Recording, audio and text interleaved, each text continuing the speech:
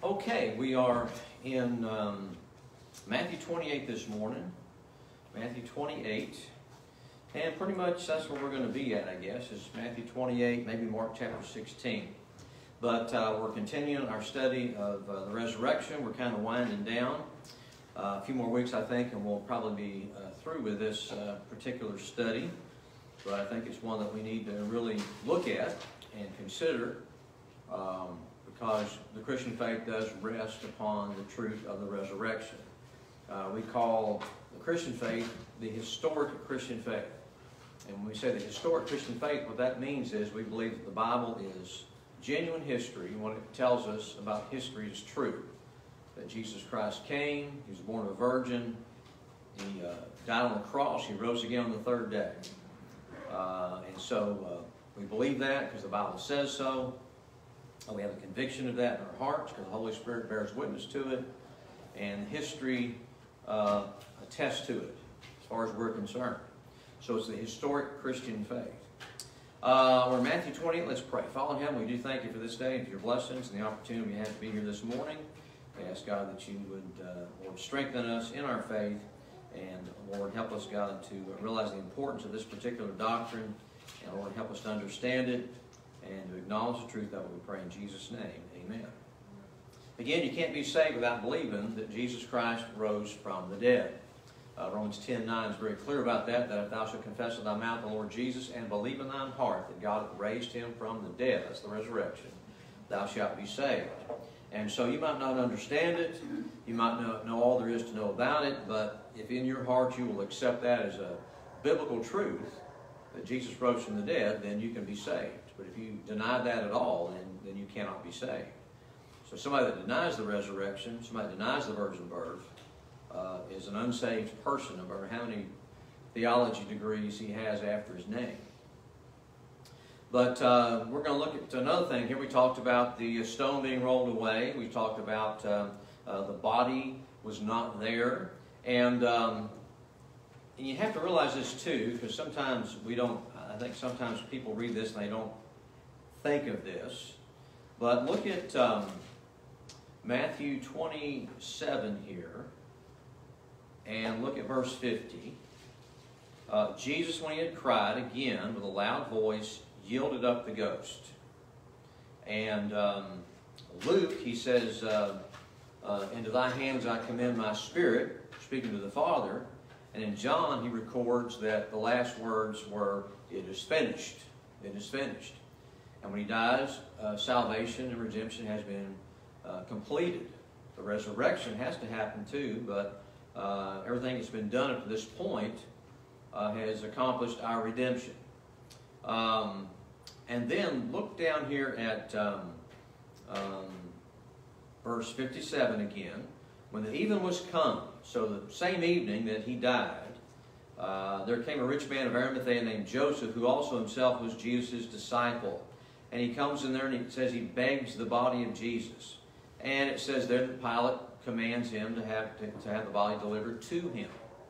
So many of these people that were crucified, if they had no family members that would come and claim them, then from what I understand they would have been just simply left to hang there for a while, let the birds of the air peck away at them, and then they would take the bodies down, and instead of giving them any kind of proper burial, they would take them to the valley of Gehenna, which was a smoldering dump, actually, where they just threw all the refuse in there.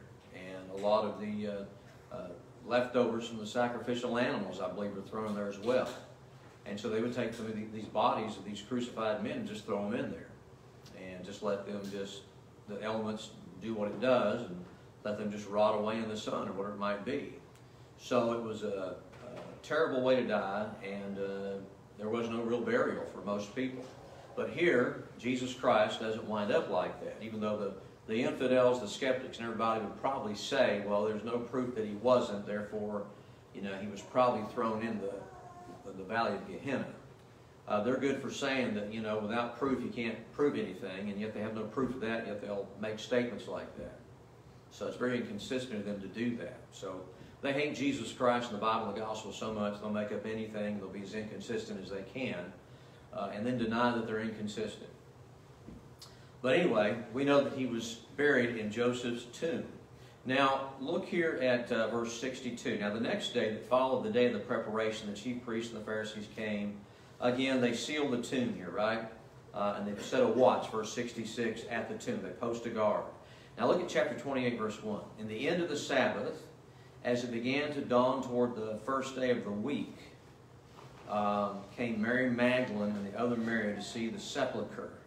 And behold, there was a great earthquake, for the angel of the Lord descended from heaven and came and rolled back the stone from the door and sat upon it.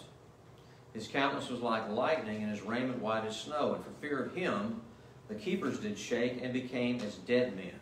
So that's the verse I was looking for last week, where it said that the guards were so frightened that they became as dead men. That's what happened here. So they basically faint away for some period of time here. And the angel answered and said to the women, Fear not ye, for I know that ye seek Jesus which was crucified. He is not here, for he is risen, as he said. Come see the place where the Lord lay. And that's speaking in a past tense. So when the women show up,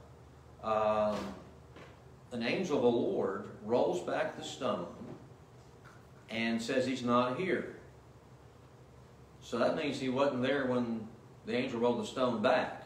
He was already gone. So the stone wasn't rolled away to allow Jesus Christ to leave the tomb. Many times we see pictures and portrayals, and even in Passion plays, you'll see here's the tomb, and on the third day, on Sunday morning, you see the stone starts to roll away because the angel rolls it away. Then the bright light comes out, and then Jesus steps out. But that's not what happened. Right here, he didn't step out of the tomb here. He was already gone. So he was gone before the stone was ever rolled away. Now, the way that works is like this. And that is that, and I'll just kind of draw it here a little bit, but you'll get the picture. And that is that Christ is crucified, we believe, probably on Wednesday afternoon, probably around 3 o'clock p.m. And then he's buried Wednesday night at 6 p.m. Probably goes in the tomb Wednesday night at 6 p.m. And so if he's in the ground in the tomb for 3 days and 3 nights, then 6 p.m. Wednesday to 6 p.m. Thursday, that would be day 2, or day 1. That's one whole day there. One whole day, right? And if we go to Friday, and 6 p.m., we come up with day 2. Right? See that? I guess you can't see that over there. But anyway, and then you get to Saturday, you get to 6 p.m., 72 hours have passed, and so you come up with that's the third day. So the first day is Wednesday to Thursday, the second day is Thursday to Friday, and the third day is Friday to Saturday. So when does the Sabbath begin for a Jew? When does the day begin for the Jew? It's not in the morning, it's in the evening, right? Evening and morning were the first day, Genesis 1. And the Jews, that's how they observe it. So that kind of gets us mixed up sometimes. So what happens is this. Now on Sunday morning, as the sun begins to come up, we'll say it's around 6 a.m., they come, the angel rolls the stone away, and they say, Jesus isn't here. Why is it? He's risen. When did he rise? He didn't rise when the stone was rolled away. He was already gone. They were just opening the tomb up to let the ladies see that he's not here. Now when that happens, what took place is this. Jesus Christ, after 3 days and 3 nights, 72-hour period, if he was buried at 6 p.m., at 6 p.m. on Saturday, he could rise again. That would fulfill the 3 days and 3 nights. So if that's the case, then Jesus Christ could have risen at 6 a.m. on Saturday night, and he was gone all night, and nobody knew it. Because what can he do? He can walk through walls, right? So he can walk through a tomb. He can walk through a stone wall there. And that's what happened. So he's already gone. And when they show up, the tomb is empty. So it was empty before they ever opened it up. If that's the case, then nobody rolled the stone away to steal the body because he was already gone. And again, that's another one of those things that, like Christmas, when they have the wise men showing up in the manger. That didn't happen. They showed up at the house probably 2 years later. But, you know, when they do plays and passion plays and movies, they have to, you know, use artistic license and put things together and cram things and whatever, you know, so that they can make a 2-hour movie or whatever, right? But in the Bible, that's what took place there. And so we got to keep that in mind when we look at that. I think it helps to have the right perspective there. So anyway, as we're looking at this thing here, the Roman guard fell away, and then they, some of them left, but Matthew 28, 8 says, no. I just looked at the verse. Where did it go? Oh, verse 4. Verse 4. For fear of him, that angel, the keepers, that's the watch, did shake and became as dead men. All right? Now, look at verse number 11, Matthew 28. Now, when they were going, behold, some of the watch came into the city. So now it says when they were going. Well, I'm assuming that's the guards. That's the watch. They're going. They're leaving the scene. So I guess that's where we get the idea that they fled. They were scared to death. They fainted. And then when they woke up, I guess they got up and left. Verse 11, now when they were going, behold, some of the watch came into the city. So not all of them went into the city. Some just scattered out in the countryside or whatever. But some of them go into the city and showed unto the chief priest all the things that were done. So they go to the chief priest and say, hey, we got a report. Here's the latest report. And when it says they showed unto the chief priest, it doesn't mean that they showed them in the sense that they visibly showed them pictures and stuff like that. But that word show can also mean tell something. That word is used that way in your King James Bible in two ways. It's used in a sense of telling somebody something or actually showing somebody something and demonstrating it. In this case here, the context is that they're just telling them what took place. And so they tell them what happened. Verse 12. And when they were assembled with the elders and had taken counsel, they gave large money unto the soldiers, saying, say ye, his disciples came by night and stole him away while we slept. And if this come to the governor's ears, we will persuade him and secure you. So they took the money and did as they were taught, and this saying is commonly reported among the Jews until this day.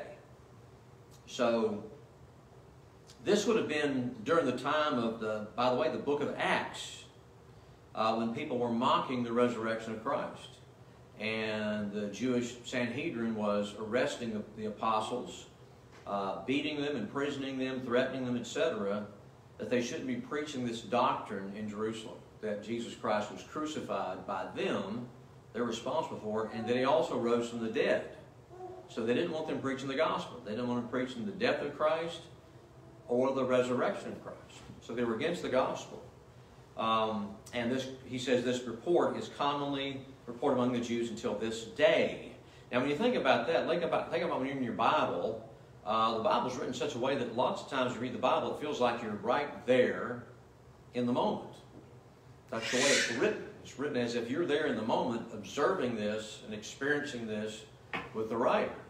But then every now and then he'll put something like this in here where he says, this saying that he just recorded is reported commonly among the Jews until this day. Well, the day that Matthew wrote the book of the Gospel of Matthew was not 33 AD when Christ was crucified. It was written sometime later. I forget the exact date it was written. I'm sure a good reference Bible, even my Scofield probably tells you the date. But this may have been written 30 years afterwards.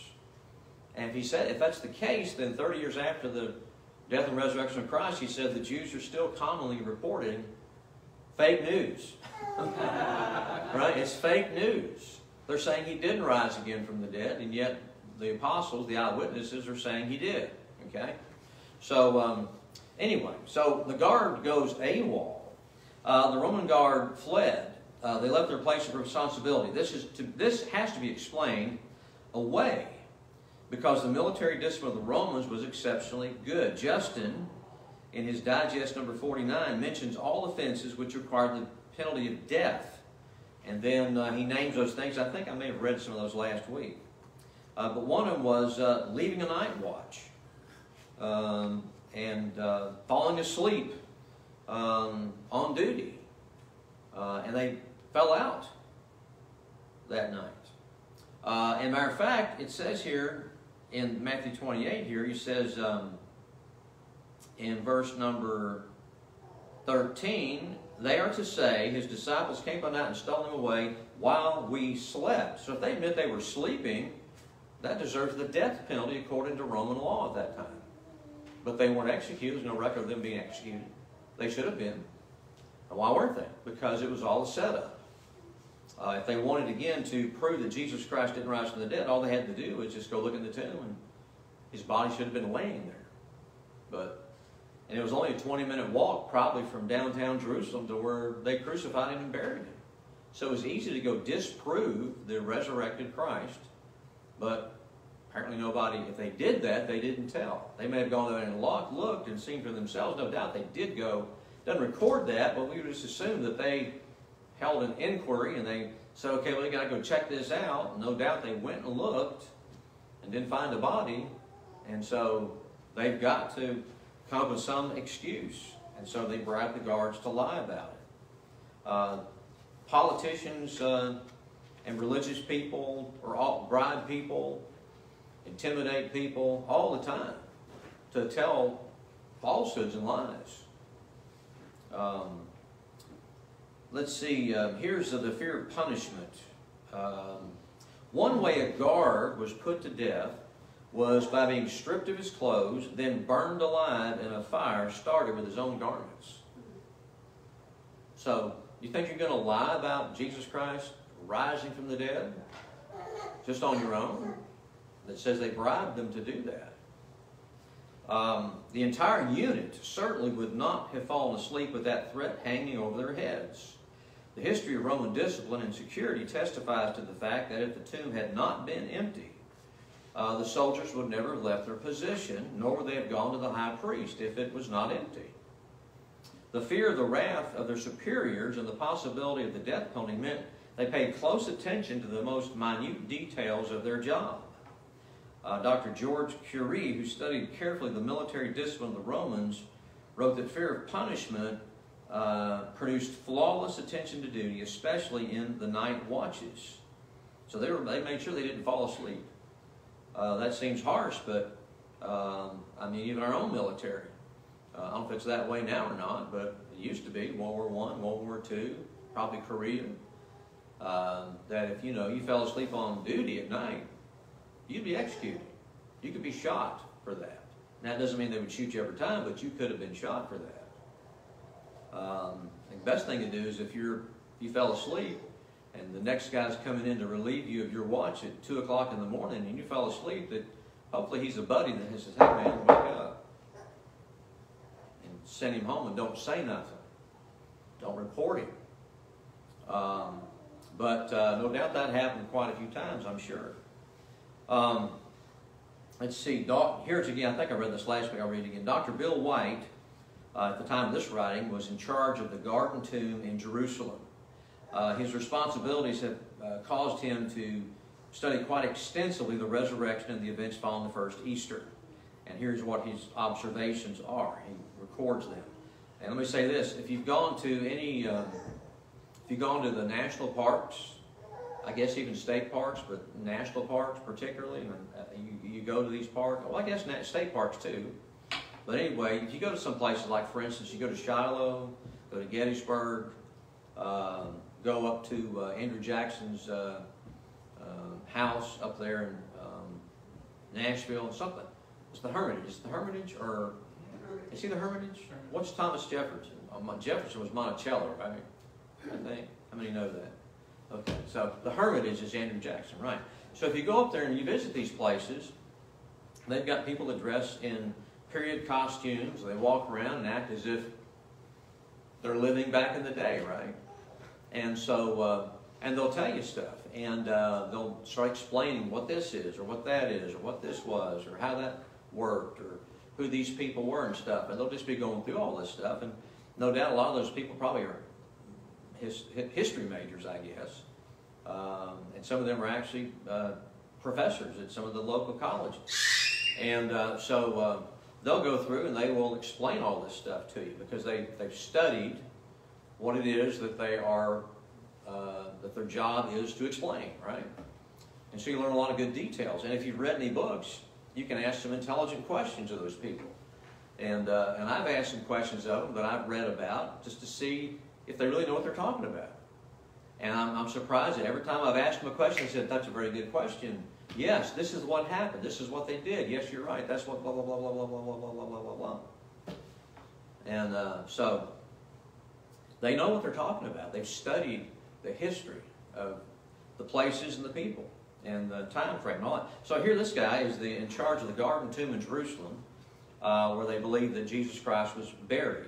And so he studied it. And this is his observations. If the stone were simply rolled to one side of the tomb, as would be necessary to enter it, then they might be justified in accusing the men of sleeping at their post and punishing them severely. If the men protested that the earthquake broke the seal and that the stone rolled back under the vibration, they would still be liable to punishment for behavior which might be labeled cowardice. In other words, if the earthquake occurred, the seal was broken, the stone rolled back because of the vibration of the earthquake, and they ran away, then they would be accused of cowardice, which is another punishment that's liable to the death penalty for leaving their post. And they wouldn't have left if the body was still there, but the angel showed up and the body wasn't there. But these responsibilities don't meet the case. There was some undeniable evidence which made it impossible for the chief priests to bring any charge against the guard. The Jewish authorities must have visited the scene, examined the stone, and recognized its position as making it humanly impossible for their men to have permitted its removal.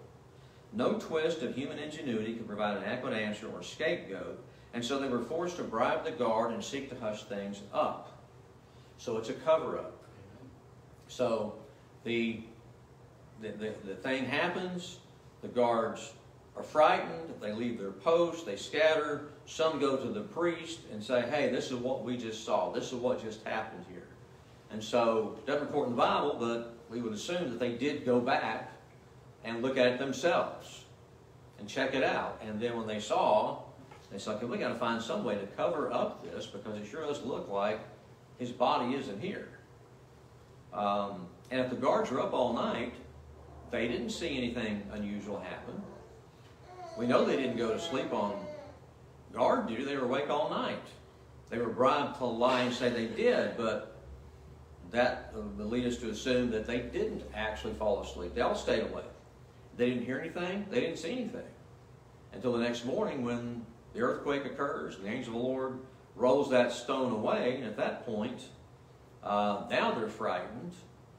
And do they look in the tomb to see if there was anything in there, or they just run? In any case, they did flee, and some of them did tell the Sanhedrin. No doubt they sent out, they went out themselves to see for themselves. And so now we got a problem on our hands here. They're going to say that his body was stolen. But then again, you got to talk about the tomb. How did they open the tomb with the guard on duty? How did they roll that stone away without waking somebody up if they were asleep? And then go in there and steal the body and take it out. Again, it was like at least 1 ton stone, and you're not going to move that. So anyway, it's a cover-up. And then the grave clothes. Look at John chapter 20. John chapter 20. John chapter 20.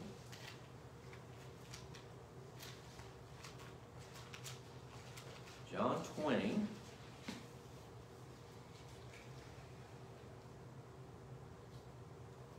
John chapter 20.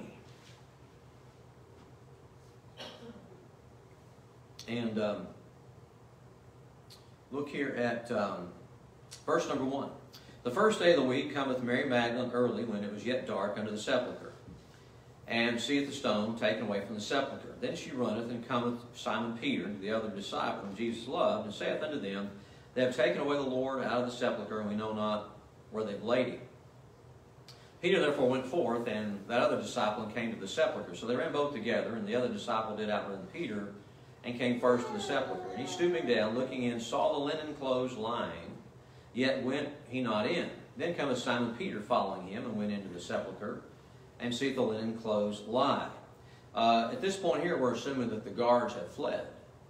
They've already gone.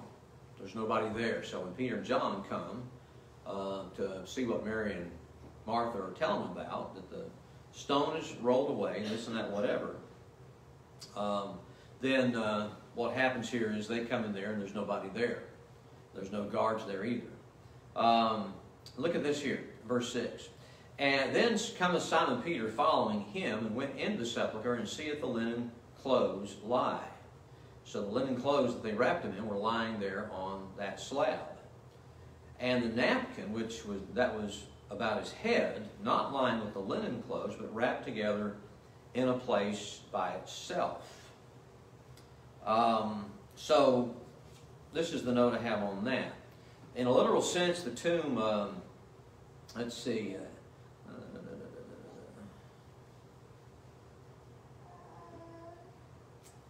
this is what he writes here. In a literal sense, the tomb was not actually empty. Instead, an amazing phenomenon occurred. After visiting the grave and seeing the stone rolled away, the women ran back and told the disciples. Then Peter and John took off running. John outran Peter, and upon arriving at the tomb, he didn't enter. Instead, he leaned over and looked in and saw something so startling that he immediately believed. He looked over to the place where the body of Jesus had lain. There were grave clothes in the form of a body, slightly caved in and empty, like the empty shell of a caterpillar's cocoon. That was enough to make a believer out of anybody. He never did get over it. The first thing that stuck in the minds of the disciples was not the empty tomb, but the empty grave clothes, undisturbed in their form and position. Okay? So what he's saying is this. He said when he goes in there, there's the grave clothes on the slab where they'd laid the body. Well, the body was in there, so that would have been filled. But when they walked in, the grave clothes were no doubt kind of caved in because there was no body in there anymore. And look at what it says again. Peter comes in and he sees the linen clothes lying there, and the napkin that was about his head, not lying with the linen clothes, but wrapped together in a place by itself, as if it was wrapped and left there, indicating that somebody was there, somebody left, and somebody made up their bed, or they left, or at least the pillow. So so you would have a body laying on that slab, and then when they walked in, they saw the linen clothes just lying on the flat, I guess, crumpled up there on the slab. But then the headpiece was wrapped up neatly, apparently, and left by itself. So if they had stolen the body of Christ, I would assume they would have taken him with the grave clothes. They wouldn't have taken the time to unwrap this, that, whatever. And so they just simply, that's another indication that the body was not stolen. It just wasn't there. He had gotten up during the night and already left. Okay? And then there's appearances of Christ also. Oh, let me say this also, just a note that I wrote down here. The Shroud of Turin that you've heard of, the Catholic Church has over there in Italy. It's been examined, and some people say it's actually the shroud that Jesus Christ was buried in, and others say it's not. I'm of the opinion that it's not. They looked at the blood, I guess, it's on the blood stains and things like that, and personally, I believe the blood of Christ is not on the earth. I believe it's up in heaven on the mercy seat, most likely. It's not on the mercy seat below Calvary, where it dripped. I don't believe it's there, or some people said that. But anyway, the note says this. This would discount the Shroud of Turin. Why? Because a neatly folded napkin, this napkin lying by itself, which was wrapped around the head, no doubt, was shown that there was at least two pieces to this thing. So I guess they would say that he was wrapped in this Shroud of Turin before he was wrapped with these other things. I guess that's what they would say. But anyway, that's debatable. Preachers say this when they preach on this. They'll say that a neatly folded napkin means you're coming back. You ever heard that? Okay, let's see here. Here I am at dinner. Got my napkin here. And I've used it. And stuff like that. When I'm done at the restaurant, I do that. Waitress comes by and sees that crumpled napkin. She says, "Oh, they must be done." Starts cleaning the table off. But now if I wrap it up real nice after I've even used it and lay it up here, that indicates that I'm not done yet. Maybe I just went off to the men's room or something. And whatever, the lady went off to freshen up in the ladies' room, but I'm coming back. That's what it indicates. Now, if you're not very refined, that probably doesn't make sense to you. But if you're refined, some restaurants, I'm sure they would recognize that. It's okay, you know, he's not done or he is done. Well, he wrapped it up together and put it back out there, which that means he's coming back, indicating the second coming. Somebody said, well, that's kind of a stretch. Well, I think I said before, good preaching doesn't always make good doctrine. And good doctrine always doesn't make the best preaching. So that's kind of in between there. That's good preaching and good doctrine, I think. So anyway, so next thing we'll look at when we look at this again, we'll talk about the witnesses to the resurrection and who they are, what they said, things of that nature. And again, in a couple more weeks, I think we'll be done with this. So let's bow our heads and pray. Father in heaven, we do thank you once again for this day and for your blessings, and ask God that you bless the Word of God we study this morning. Pray, God, that Father, you would bless the services to come. I ask these things in Jesus' name. Amen. Amen.